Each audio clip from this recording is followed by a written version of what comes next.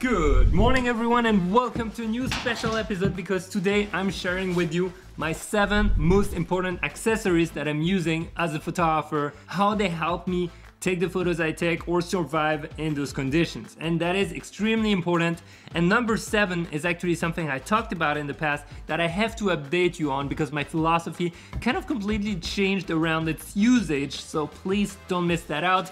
And remember, if you too actually shoot with those or use those accessories, I want to know which one you use and maybe which one is the most important for you, because we all have a different usage in life and I learn a lot from you guys. Maybe you don't realize it, but you guys teach me so much. All right, let's get started. Accessory number 1 is going to be, wait, did you leave a like on that video right now? Like, press that button, it's gonna make sparkle, it's gonna be great. If you don't know, it helps the videos reach you actually, because otherwise YouTube decides not to send them to you. So back, accessory number 1 is right there. That gave me time to open my bag and such, and it is this little thing that might save your butt when you're on the field. And just like me, it turns out that your sensor has some food or water or steam or whatever kind of dirt on it. I ended up turning on the function where it shuts the curtain down.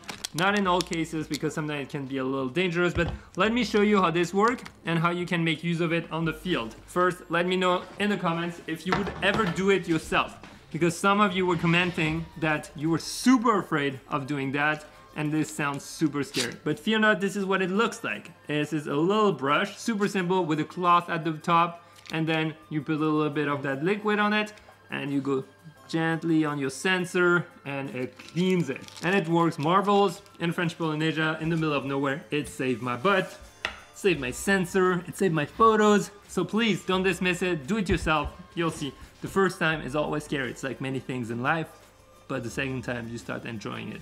All right, accessory number 2. Oh, I'm gonna start with a great one. All right, this accessory is a small, tiny printer which changed completely my approach to photographing people. For example, when I'm traveling, when I'm on the field. Why?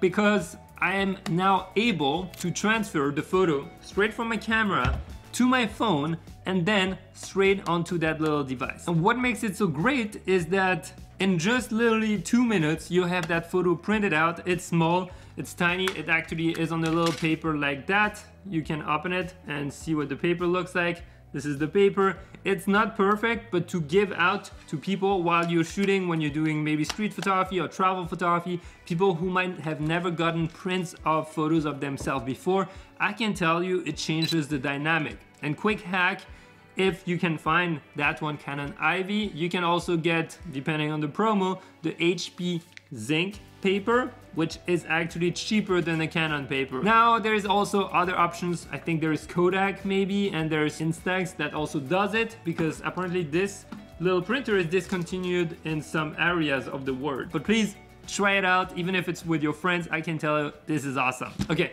before number 3, did you know that twice a month I'm sending out an email with inspiration, tips, gears, things I've watched, read, or listened to that really inspired me or made me think differently? And you can get that newsletter for free twice a month. You just have to sign up to pierretielambert.com/top5 or ptl.fm/top5 and you will receive it. It's totally free and it's a little bit of inspiration and good stuff to discover before the weekend. Now, number 3 is this old camera. I'm joking, it's not this old camera. Number 3 is going to be a disposable camera. I actually keep one, especially when I'm doing those videos and I don't have it. Being sarcastic here, I actually don't have one right now, but I really try to have one with me at all time. I use an old disposable camera just to capture easy moments that are no-brainer, or even behind the scenes or people I'm with. Everyone's laughing, no one cares about those cameras, and it really changes the mood.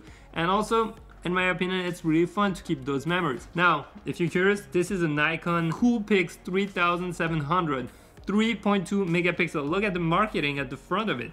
Isn't that amazing? This was my first compact digital camera, and I can tell you, I've taken it everywhere. I was in Japan when I was 18 with it, and I took photos of frogs that I still loved at the time. I was like, oh my god, this is amazing.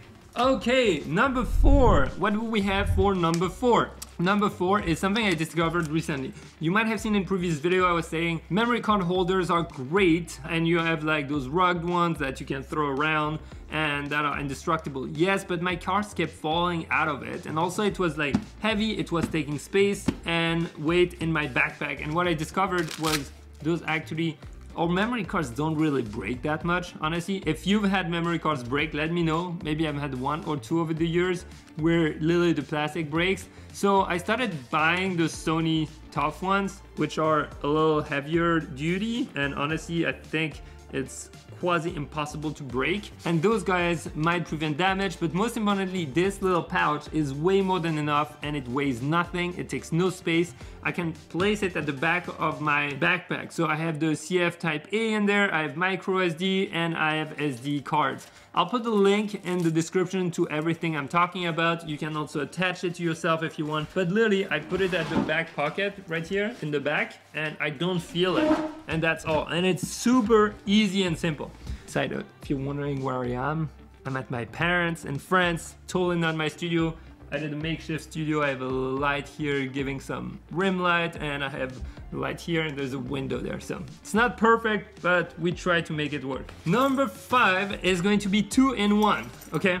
First, it's gonna be that really awesome pouch in which I put a lot of cables, and it looks very organized. It's easy to put together and then close it and throw it in your backpack, and you know you have all your cables in there. But the real accessory I'm talking about right now is going to be that memory card reader.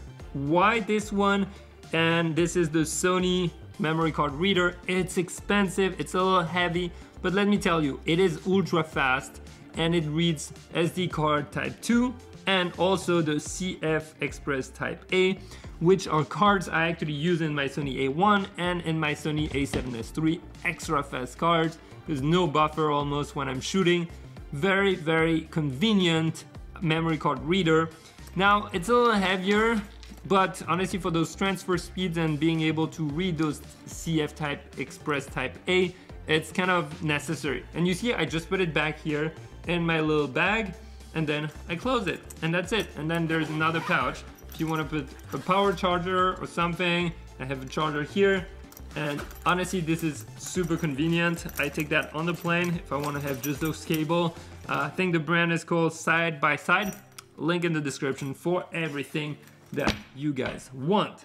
Number 6, guys, is going to be this new polarizing filter. So far I've been using polarizing filters from PolaPro, and then I did Moment. PolaPro, I don't know, I had a lot of issues with the polarizing filters. I didn't really like the effect or like the look, especially the VND filters. Sorry, I really had a hard time getting over how many times I destroyed footage. Even if you look at Peter's video, sometimes you'll see it goes very green, and that's because of the VND. So yeah, just be careful. While I was in French Polynesia, I was with Emmett, and Emmett started talking about this new filter he bought, and it's not cheap. This is an almost $200 filter from Sigma, and it's a polarizing filter. And this filter has been incredible. First, it's extra smooth. It really doesn't take much footprint. It's fairly narrow. But what I love about it is that it really represents the colors well. The colors come out nicely. The polarizing effect is not too strong. It's not like destroying basically the image. And that's super important, especially when you're going a little bit wider with cameras or with lenses. You want to be super careful. And I'll throw in another one in there. Make sure you have an old filter that you can break. That was in the camera tips. All the mistakes, because this can help you get great shots like we saw in the previous video. Okay, so now number 7 is not only that clip, but also the strap that I'm using. And I talked about it in the past, and why has it changed? Well, this camera clip has been with me for billions of years. I'm joking, for a long time. And ever since I've made accessory videos, I've talked about it, and I told you I absolutely love it, right? It's one of the best tools I have. A lot of you also got it and said that it helped you a lot.